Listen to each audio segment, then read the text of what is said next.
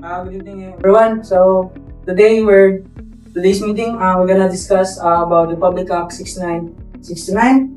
Republic Act Number 6969 or the Toxic Substances and Hazardous and Nuclear Waste Control Act of 1990 is a Philippine law aimed at protecting public health and the environment by regulating the use, handling, and disposal of toxic chemicals and hazardous waste. The law establishes strict guidelines for the import, manufacture, and distribution of harmful substances, ensuring they are safely managed to prevent the environmental damage and health risk.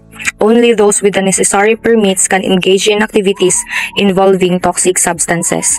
The Department of Environment and Natural Resources, or the DENR, is tasked with enforcing these regulations, ensuring compliance, and imposing penalties for violations. RA 6969 is a significant piece of legislation designed to protect the human health and environment by controlling the hazardous chemicals and waste here in the Philippines.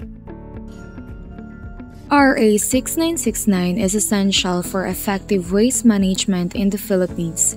By regulating hazardous substances, we can significantly decrease pollution and encourage the use of renewable energy from agricultural waste.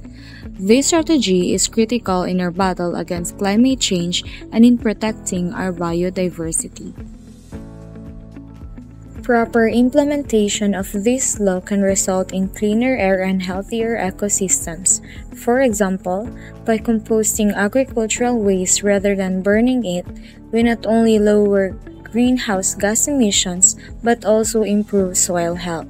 The way we protect our environment is deeply connected to sustainable agricultural practices. By focusing on safety and sustainability today, we can ensure that future generations inherit a flourishing planet.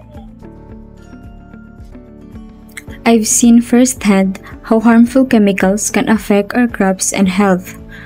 RA 6969 encourages us to use safer alternatives like organic fertilizers. It's not just about compliance, it's about sustainability for our future.